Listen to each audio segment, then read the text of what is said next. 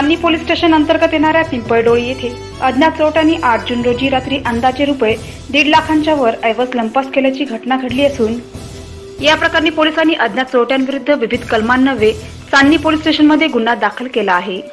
पिंपळडोळी येथील सेवानिवृत्त मुख्याध्यापक सदाशिव अंभोरे यांच्या घरात 8 जूनला रात्री अज्ञात चोरट्यांनी प्रवेश केला।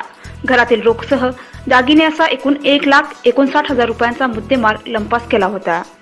या प्रकरणी अंभोरे यांनी दाखल तक्रारीवरून चांदणी पोलिसांनी अज्ञात आरोपी विरुद्ध गुन्हा दाखल केला असून चोरीबाबत तपास सुरू केला आहे।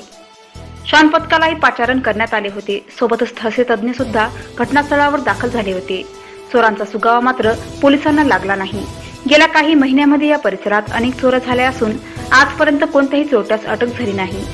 पोलिसांची रात्रीची गस्त असताना जर चोरी घरफोडीत थांबत नसेल तर पोलिसांच्या रात्रीच्या गस्तीवर प्रश्नचिन्ह निर्माण होत असल्याची सध्या परिसरात चर्चा आहे।